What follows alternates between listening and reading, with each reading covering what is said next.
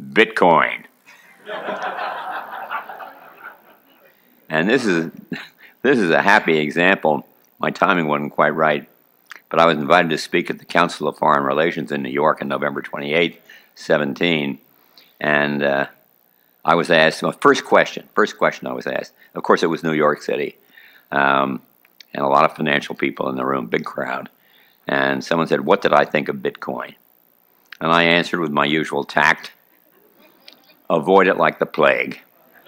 And so how good was that advice? Well, and I also added, and don't tell me I'm wrong when it gets to 20,000. I'll tell you what it's worth when it gets to $1. Might as well be extreme. And it got to 20,000 or almost 20,000 a week or two later. And there's the descent. It's just a speculation. So, you know, maybe it will do, maybe it won't, because speculators control their own returns. And, you know, things get bid up. There's no fundamental value here.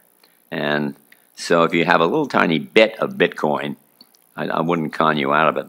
But I'm disinclined to do it at all. As you can imagine, I wouldn't dream of doing it myself. It's one more speculation. You don't need that.